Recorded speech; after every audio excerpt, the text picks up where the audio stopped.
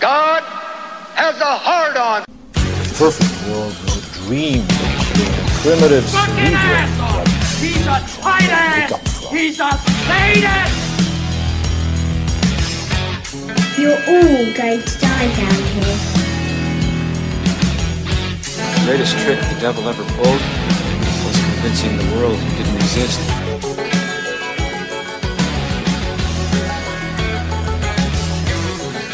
Namaste, my beloved truth seekers.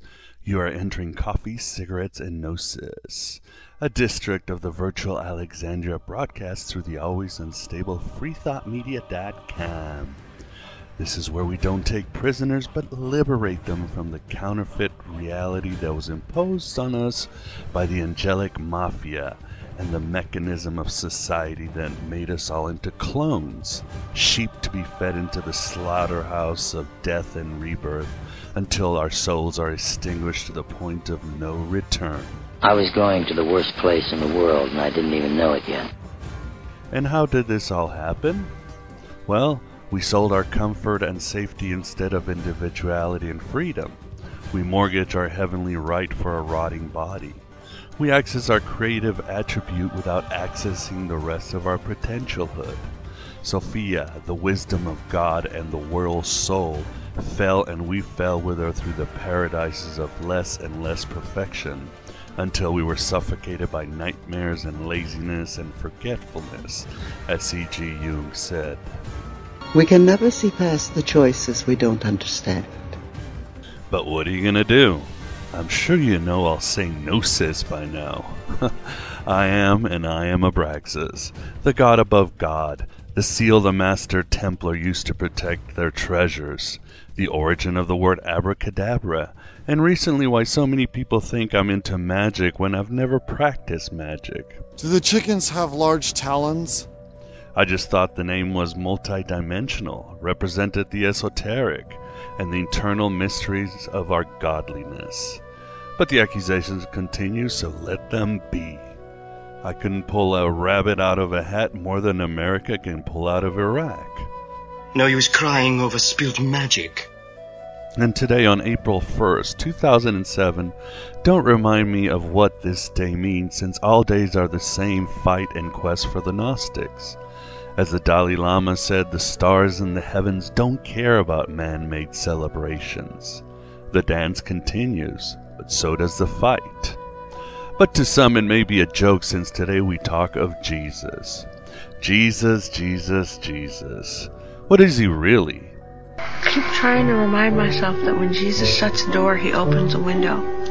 Yeah, so we have something we can jump out of. I believe that Jesus is a projection of all that is good, or tries to be good, in ourselves. He is part of ourselves we thrive to be, or at least admire in celestial tones. Most Christians have barely read the Bible and presuppose that Jesus is kinder than SpongeBob SquarePants.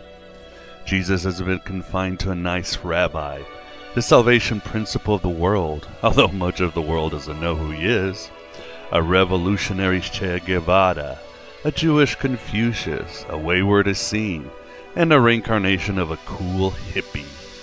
In the medieval times he was wrath and the atonement through violence, just to show an example of his evolution. You said it, man. Nobody fucks with the Jesus. And in these days he's been called the indwelling Christ by New Agers, that force that makes us into demigods. As usual, those malevolent New Agers have missed the mark by degrees. In Gnosticism, our tribulation is both inside and outside of us. We harshly die to our old selves to blossom into our new authentic selves. We do have the indwelling Christ, but we recognize the outer force also emanated from the pleroma. Every passing minute is another chance to turn it all around. Like the Gospel of Thomas says, the kingdom of the Father is inside and outside of us. It also says the kingdom of the Father is spread all over and men do not see it. If these New Agers and radical Christians think that Christ is simply inside of us, then how come they haven't fixed their lives and cascaded us with their wisdom? Aren't they empowered to live blessed lives forever? Of course not, because the ego transformed their projection of the Christ. Perfect human world where none suffered, where everyone would be happy. You can't trust the inner unless you ask for help from beyond. Yes, you gotta depend on yourself, and you have to access the supernal spheres afar from reality. As above, so below. The map of the pleroma, the kingdom of the one true Father, is both inside and outside of us. We are gods in the becoming, but as the Gospel of Philip says, we must undergo the mysteries, and eventually Christ will not be an inner spiritual vitamin or a projection, but we shall truly become Christ himself. We will be resurrected before we die. Thanks. I was running short on platitudes. You can leave now. And today to help us are my astral guests, the often controversial Tom Harpur, author of The Pagan Christ and Water into Wine, and my friend and brother Nathaniel Merritt, author of Jehovah Unmasked and I Was a Teenage Jehovah Witness. Both will reinforce how allegory, myth, and symbolism are the true keys to enlightenment, instead of some guy hung on a cross that, if it was the greatest cosmic event, didn't exactly change the world the last 2,000 years. And spare me free will. A tsunami of that power should have changed the hearts of humanity without a cinch. I've always loved that quote by Voltaire that says that the true God surely cannot have been born of a girl, nor died on a gibbet, nor be eaten in a piece of dough. Prepare to receive the true Lord! We also tackle the Tomb of Jesus flapdoodle and throw in the Shroud of Turin as a bonus. Oh, and again Nate shows how Krishna and Buddha are in the same non-historical boat as Jesus. Remember, as my beloved Joseph Campbell said, myth makes you transcendental to the divine. Myth is religion misunderstood. A sign points from the transcendental to the material, and the Orthodox keep looking for answers there. Nothing is worse than having an itch you can never scratch. While a symbol points from the material to the transcendental.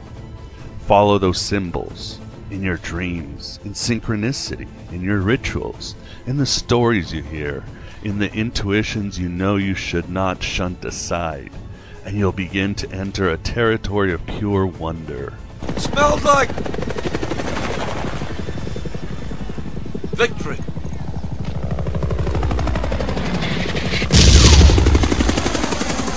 Someday this war's gonna end. But as always, I warn you, it's not an easy task. As for me, when I found out there was no historical Jesus, it was like a weight was lifted from my chest. I was actually reading The Christ Conspiracy on a snowy Chicago January. Suddenly, I was free from guilt, from my fears as a child of hell, of always looking over my shoulder for that God frowning at me. I was free of so much, and knowing that the Logos is a regenerating principle of the cosmos in the form of Osiris, Dionysus, Mithras, Tammuz, and other dying and rising gods, awoke a realization of the archetypes, the seeking of an interior oneness in our consciousness, and the renewal of hope. You're not your job. You're not how much money you have in the bank. You're not the car you drive. You're not the contents of your wallet. You're not your fucking khakis. You're the all-singing, all-dancing crap of the world. Again, Joseph Campbell said that we need a new myth. That is why groundbreaking movies like The Matrix, Lord of the Rings, Harry Potter, and now 300 have the protagonists as heroes in a world without God, in which they are redeemed through their actions, as well as by asking help from the supernal, which will send magic to them. And I don't mean the magic I'm accused of.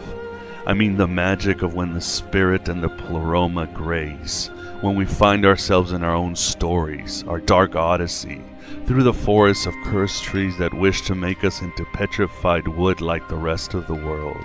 I think he's right. There's something about this that's so black. It's like, how much more black could this be? And the answer is none. But enough of my drivel.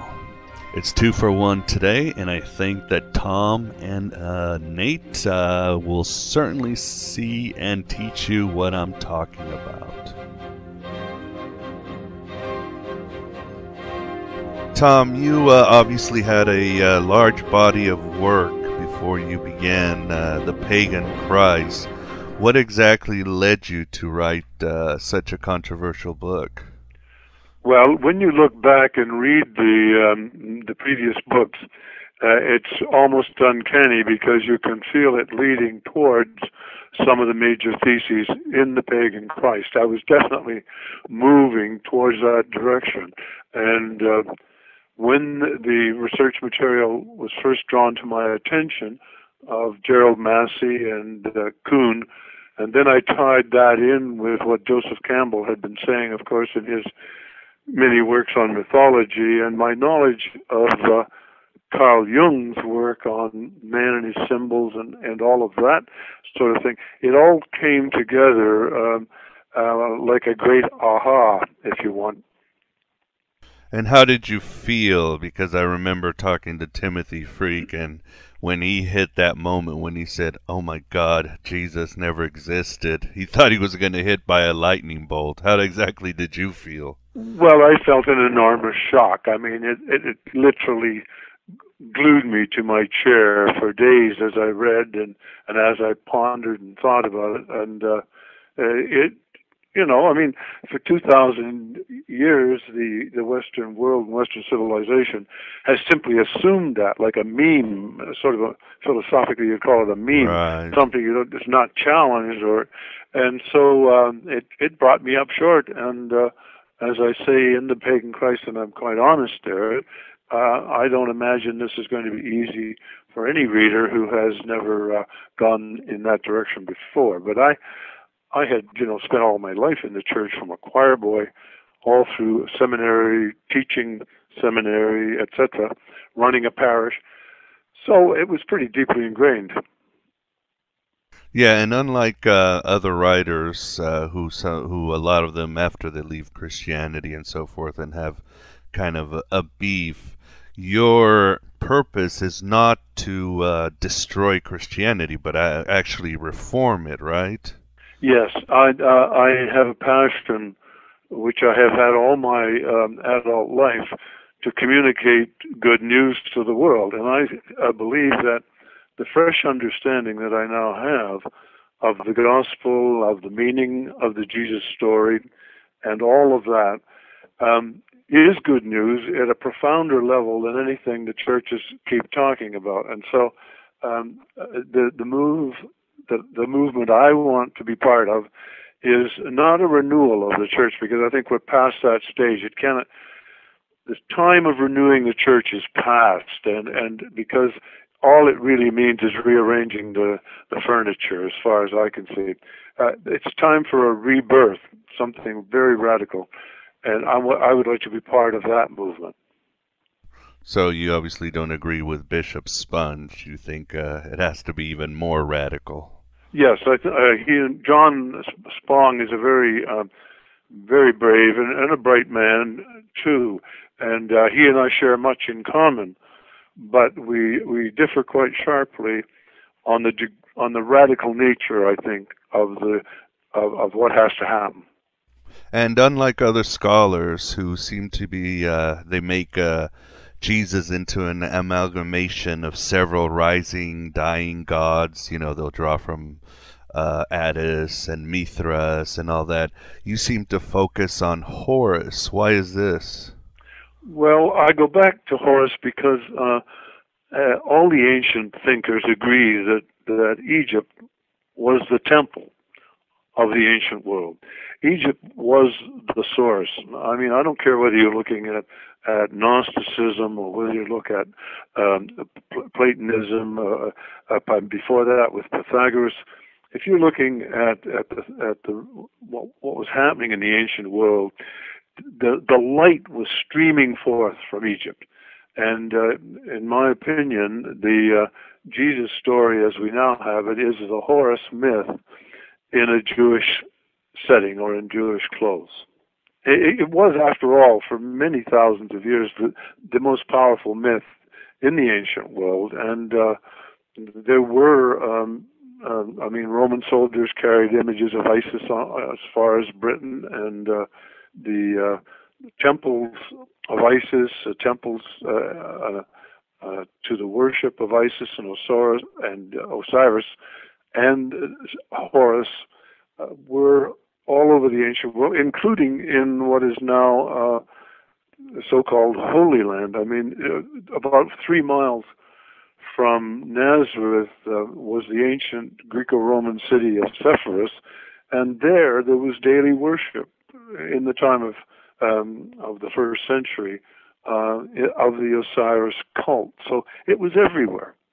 Yes, I've read that even the Jews used to participate in the mysteries of Osiris in Alexandria way back then. Yes, and you know how many Jews there were. There were all of the Jews in Alexandria exposed to that. But don't you think that maybe a better prototype would have been Osiris because of his passion and rising, or why is Horus more important? Well, Osiris, Horus blend together so much in the mythology. It's everything that Osiris was, Horus is, and more.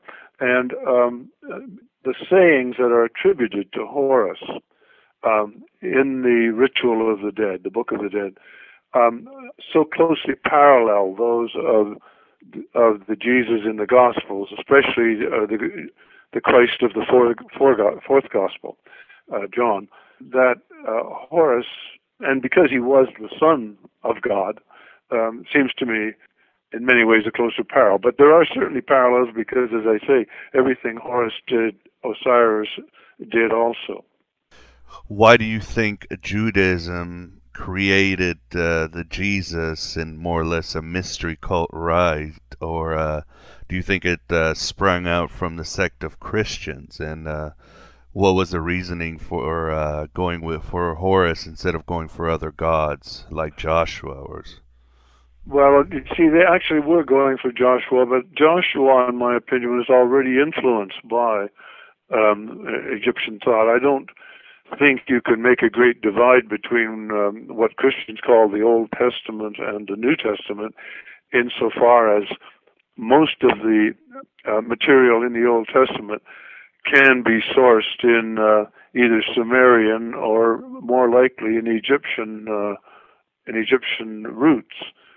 So I agree. I think that at the time of the birth of Christianity, which was a much more gradual thing than most people, than traditionally has been believed, that among the Jewish people there was an expectation that Joshua, whose name means God saves, would return.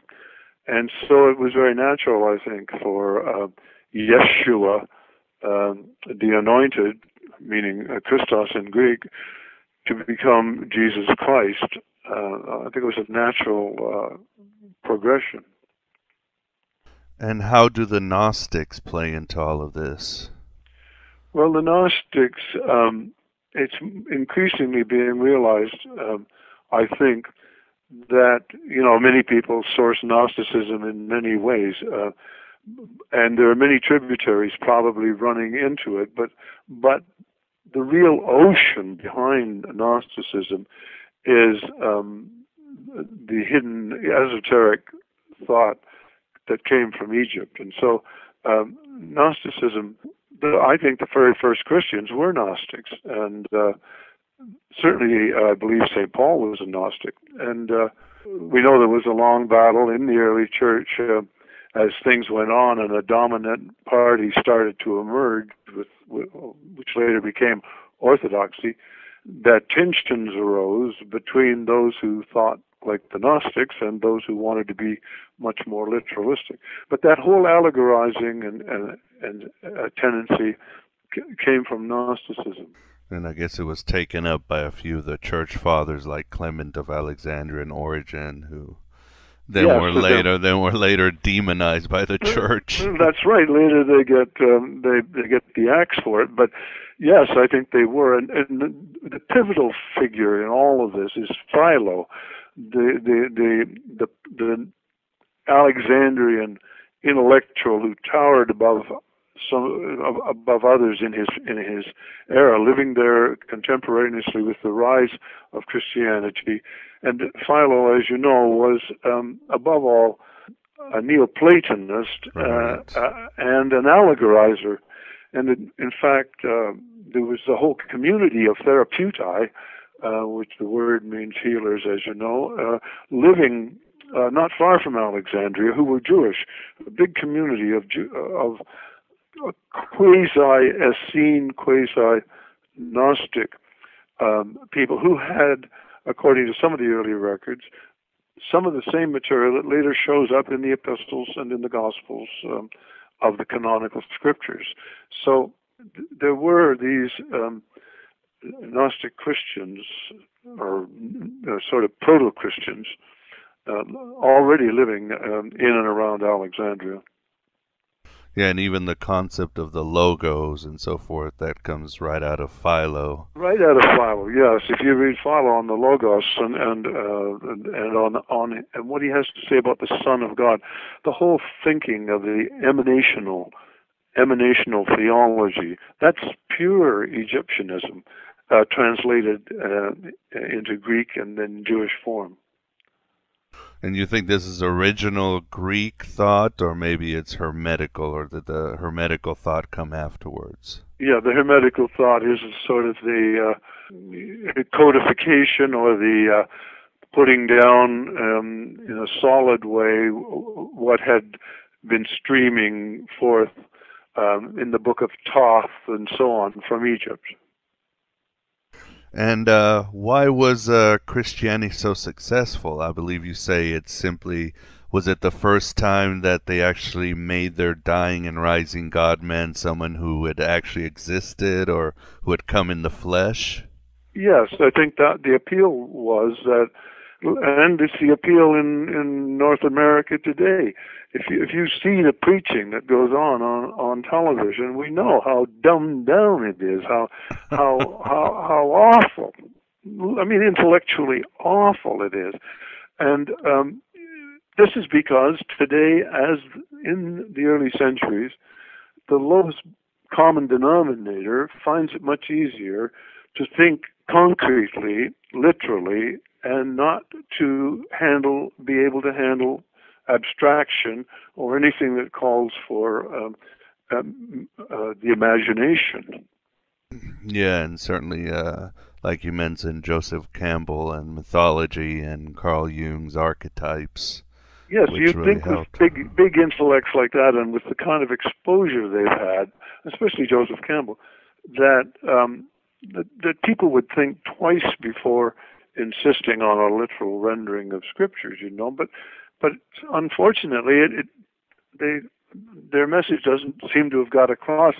That's the kind of message I think has to be hammered home. That's why I've done my book Water into Wine as a follow-up to the Pagan Christ, because in it I look at the four Gospels and say, okay, if the Pagan Christ is right, and the way to understand all ancient scriptures is allegorically, then what do the Gospels look like from that point of view? And that's what I've tried to set forth, and I call it, and the subtitle is, An Empowering Vision of the Gospels, because I think it is empowering when you see these old stories to which we have become so long accustomed suddenly burst forth in an allegorical form, and you realize what they're really talking about. It's empowering. And what exactly is the message? That the Christ is indwelling in us, or that the Logos is indwelling in us? Yes, you can put it a number of different ways, but that you can boil the message down to this, that the Christ did not come as a man. The Christ came in man, or in humanity. So that the Christ mind, the Christ principle, the Christ image, however one wants to phrase it, and if you're a Hindu, you would be talking about the Atman and so on, the inner core of us is divine. There is divinity within us. And the mystery of the ancient mysteries, and the mystery that St. Paul talks about, and the mystery that the Gospel of Mark says Jesus talked about, if there was a historical Jesus. Anyway, the mystery at the heart of the Gospel is this, that we are spirits incarnate. We are the Word made flesh, each one of us. And I think that is fantastic good news. And where do you think the church got their idea of the atoning blood of Jesus saving humanity?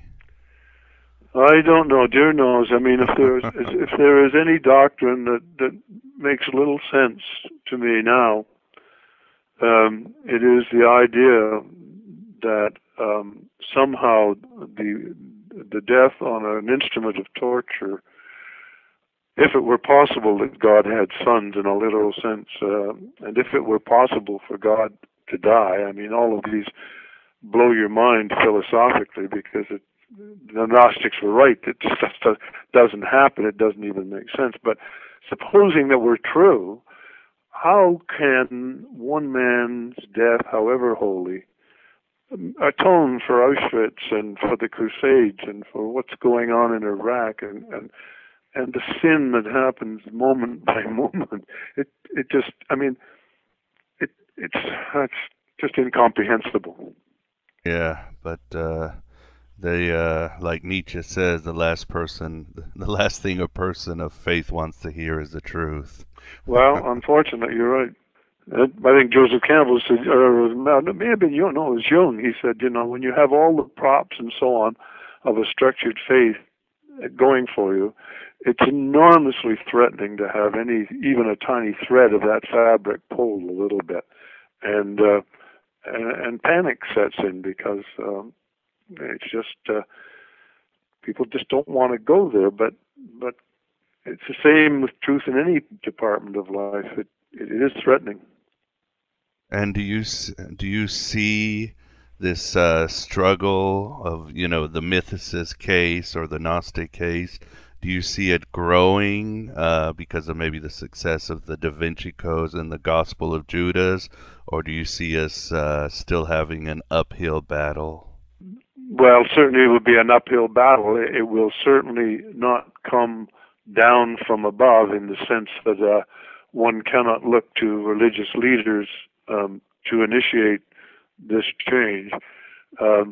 As always, it will have to come up from below, from ordinary people who catch the vision.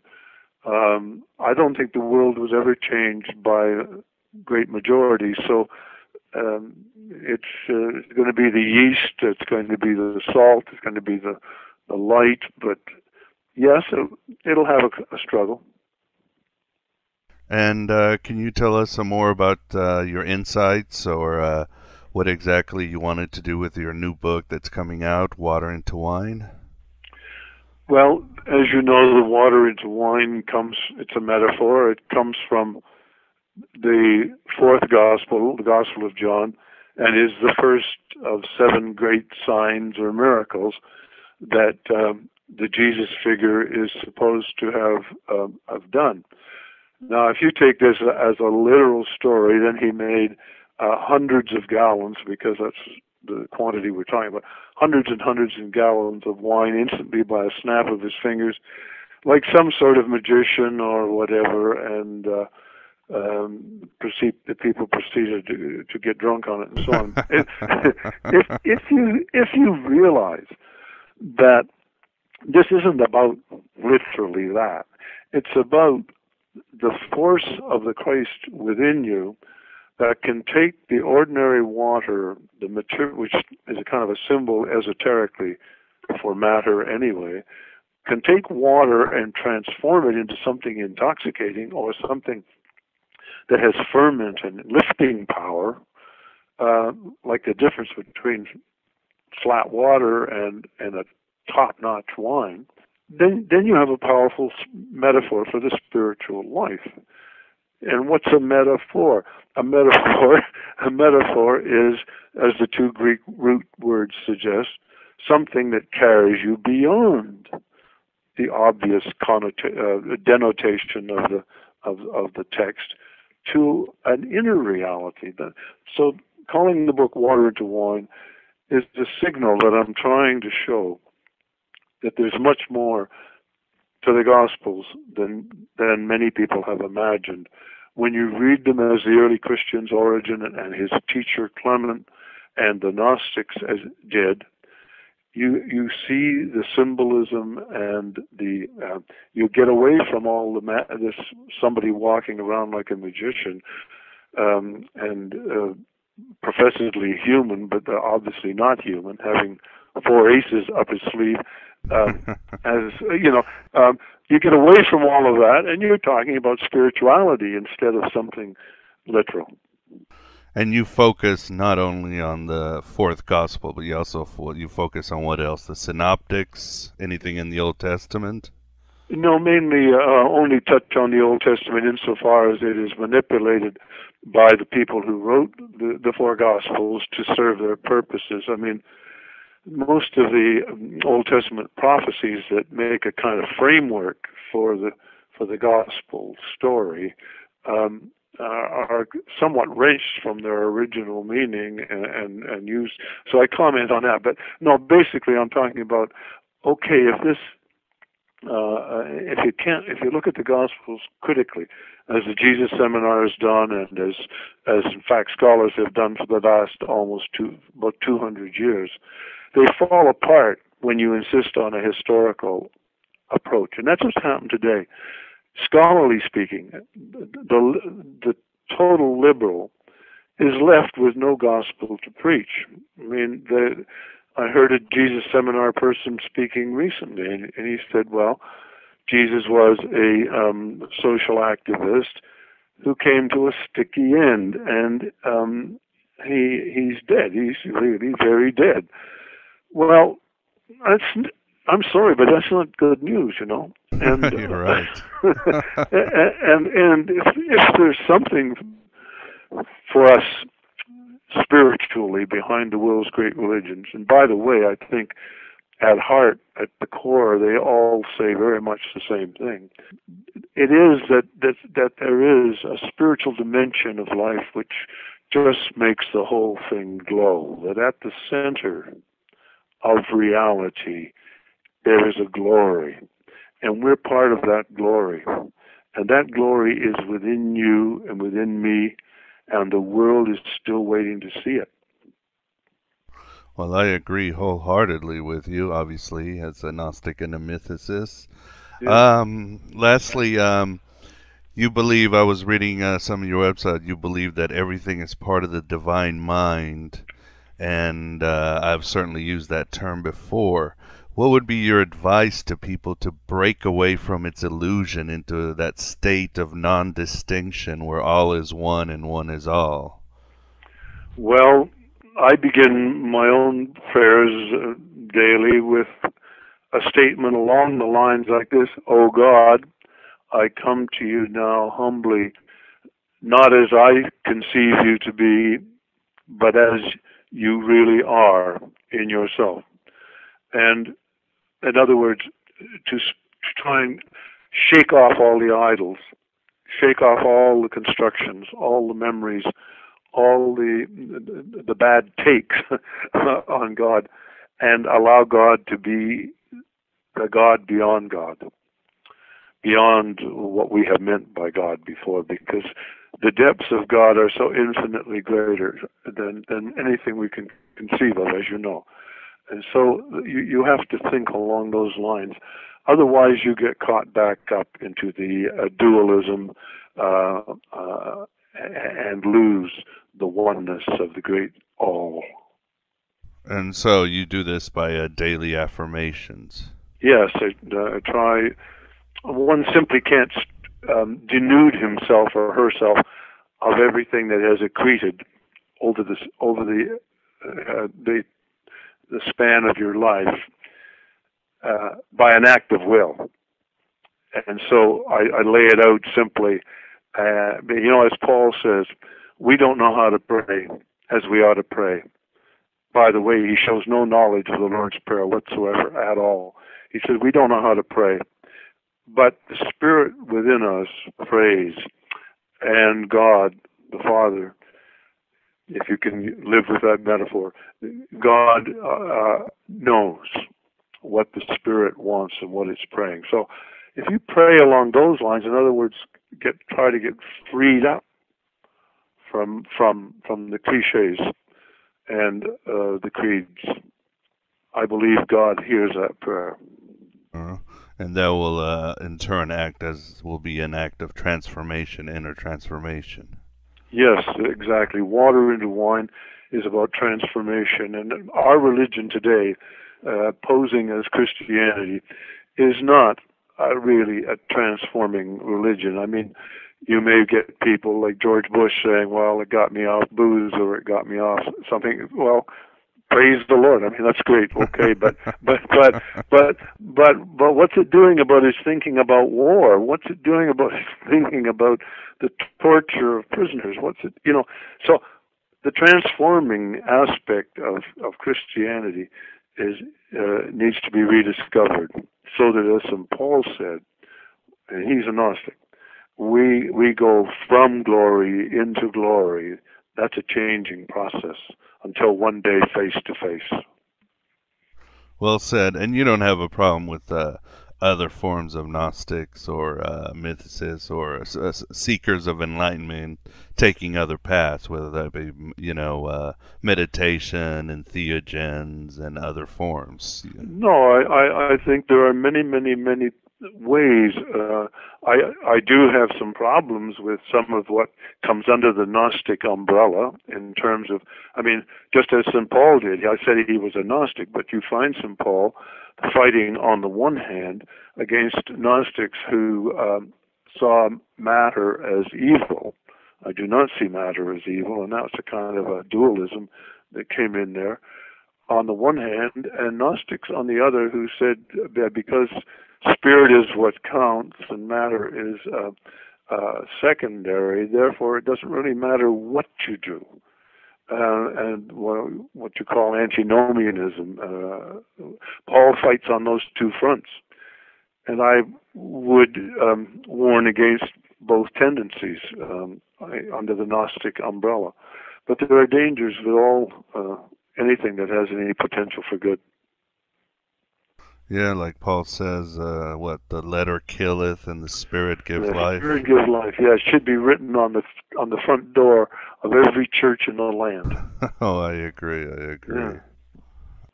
Just like to finish up on an optimistic note. Sure. There are many, and a lot of them are in the Christian camp today who look forward with joy on the one hand, or you might even call it a kind of fiendish glee to what they see as a second coming or the end of the world or Armageddon. And I think that's a lot of nonsense. That the only coming of the Messiah there can ever be is in our hearts, the way we've been talking. So I'm optimistic looking ahead. I believe that something is happening. I believe a groundswell is building, and that the Spirit is capable of working the rebirth about which I spoke. So I remain optimistic in spite of global warming and everything else. Yeah, like St. Paul also said, these are the birth pangs of the universe, and he did speak of other ages that would come. No, that's right. It's going to happen on this wonderful earth or nowhere. Well, again, thank you very much for appearing on Coffee Cigar Notes and taking your time. Spread the word. That's exactly what I'm trying to do. Yeah, good for you. Well, take care, and let me see what kind of response you get, or drop me a line sometime anyway. Okay, I will do. Thank you very much. Okay, Miguel. Thank you. Have a good day. You too. Bye.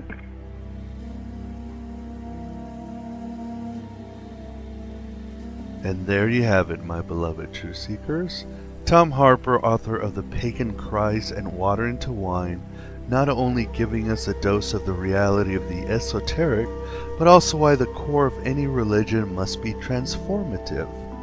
If you're just going through the motions and getting an adrenaline jolt because Jesus is in your heart and the hymns are nice, you're spitting against the winds of destiny. How shall we fuck off, O Lord? Now, without further drivel, while our spiritual pores are open, let's see what Nathaniel Merritt, author of Jehovah Unmasked and I Was a Teenage Jehovah Witness, adds to the theme of godly evolution. And he'll give us his 3 cents on the tomb of Jesus and the Shroud of Turin. Make sure you got more fuel in your cup and relight some plant substance, because we continue to shake and burn. You know, smoking isn't just bad for you, it's bad for all of us. Secondhand smoke kills. I'm counting on it. Okay, Nate, thanks a lot for coming to Coffee, Cigarettes, and Gnosis. You've got the trifecta, and I think only you and Terry S. have that, although Phil Gardner's coming soon. But since the topic has to do with the Pagan Christ, let me ask you what I asked Tom. What was the first time you realized, and I mean realized, that there was no historical Jesus, but that he was a myth? And how exactly did you feel? Did you feel you were going to get hit by thunder?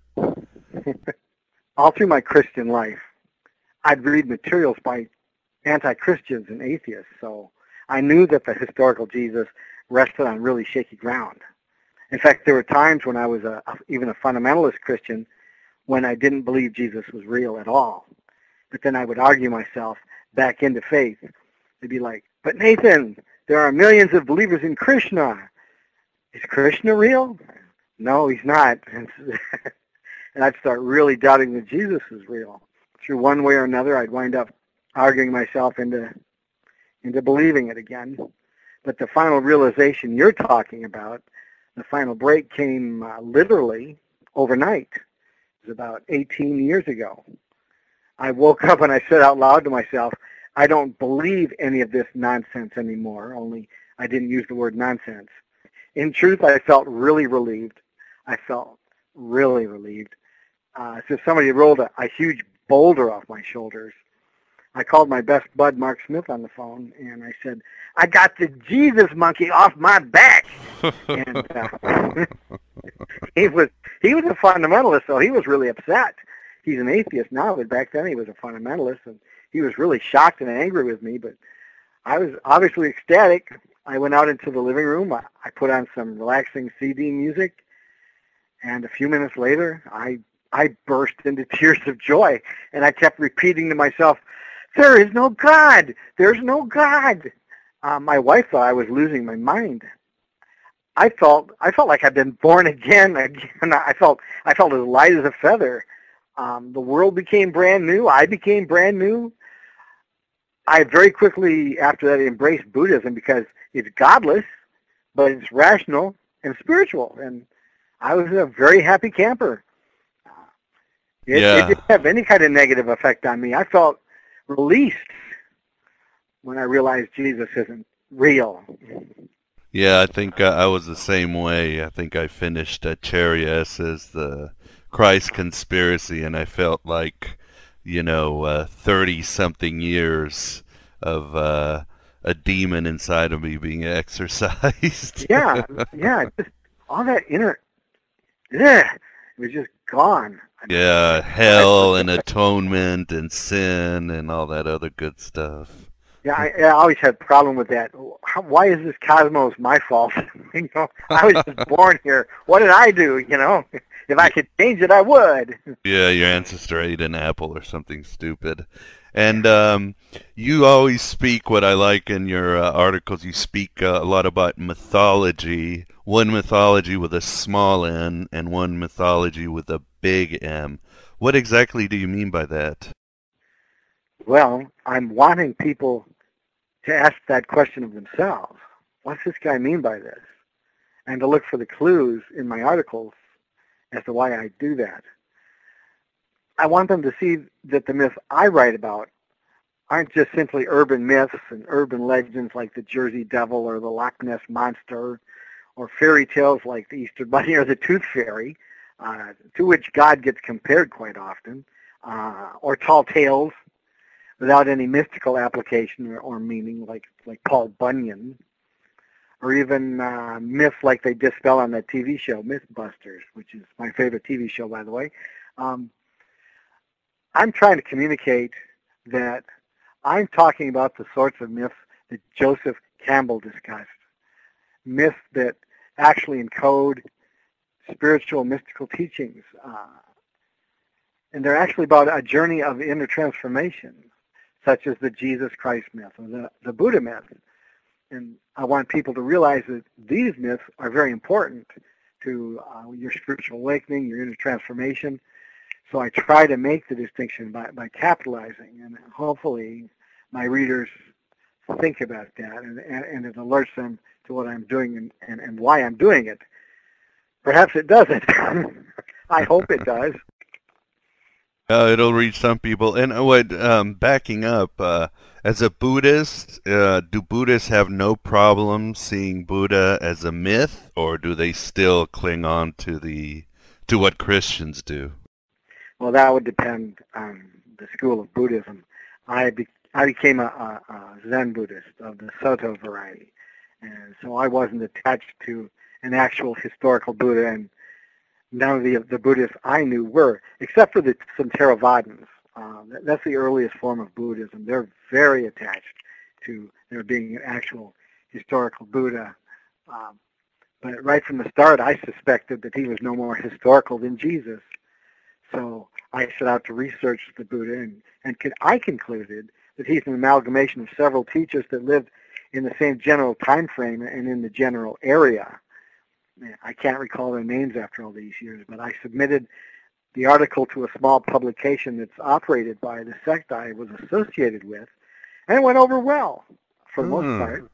But it did anger some people, of course, who, without a Buddha, there's no Buddhism. And, well, no, it's about your Buddha nature. There doesn't need to be a Buddha. Yeah, just like your Christ nature. And why do you think it's so hard for people to let go of the historical Jesus meme? I'm sure there's so many rational priests and, Jesuit intellectuals and so forth that must have the same suspicions we had. Why do you think it's so hard? Is it just like sanity numbers? Just the way you put it, it's a meme. It's a virus. It really is just like a virus. It's just as tenacious as a biological virus. It's incurable for most people. Some are born with an immunity, and that's great. They're born with an immunity to religious literalism, and some develop an immunity, but very few get a serious mental virus like this and then recover and develop an immunity. And viruses of any variety, even in your mind, they're almost indestructible. Plus, most people are helix. They don't have an inner life. They don't have an inner dimension. Other than their monkey mind, they don't have an inner dimension to turn to. So when you tell them that Jesus Christ is a mythical story about their own true inner nature, it makes no sense. What are you talking about, my true inner nature? All they are is the swirl of their monkey mind and their emotions. So if Jesus didn't walk the stage of history, then what good is he to these people? He's just a fairy tale, like the Easter Bunny or the Tooth Fairy. Since they're devoid of any inner mystical dimension, they're unable to cope with life without a literal cosmic parent looking down over them. That's not liberating. To them, it's not liberating to find out that Jesus isn't real. It's terrifying. Yeah, and it's always interesting that they need something material to prove the spiritual, They need the miracles and stuff. And if they didn't happen, then there is no spiritual world. Well, it scares the bejesus out of them. At least the ones that I know. Well, not literally. No, not literally. But it does frighten them. It makes life seem pointless. Rather than you and I, we go, wow, I get to explore my inner self and find the truth for myself. I get to discover reality instead of handed to me like a sandwich at a delicatessen. Here, eat this. That would be basically my answer. It really is a meme. It really is a mental virus, and it's every bit as indestructible as a real virus. It's rare for someone who's been raised in that stuff to be free of it. I'm lucky. I wasn't raised in it. So.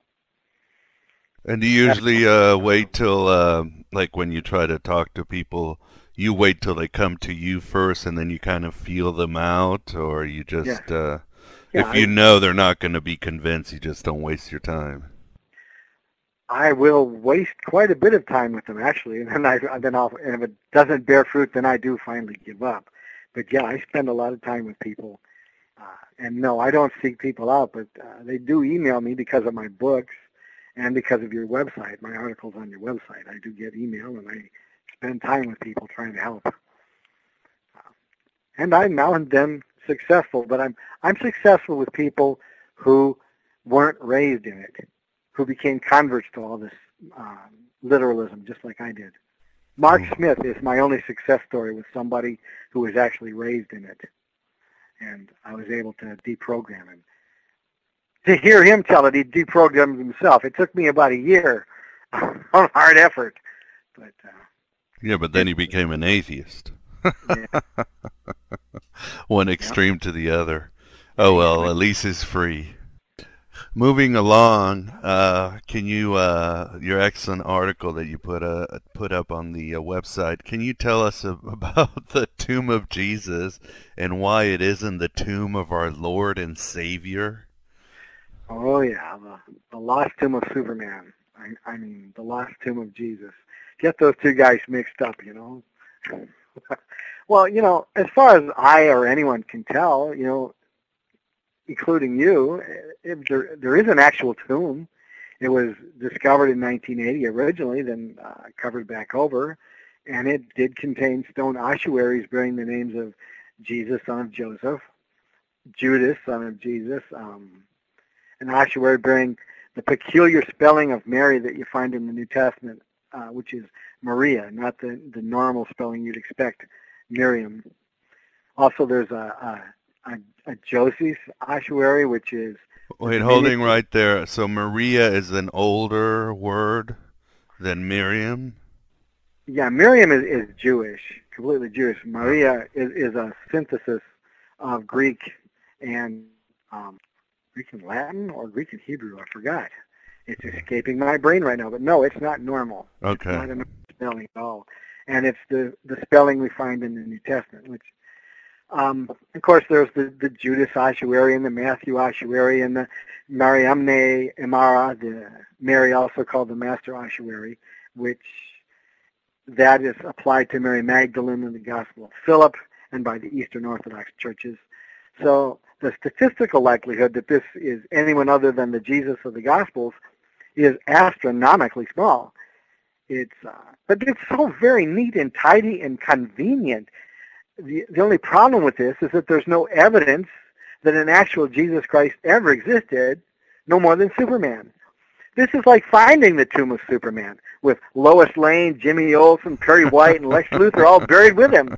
It's just nuts. Everybody should be going, what is going on here? Superman isn't real, and Jesus Christ isn't real.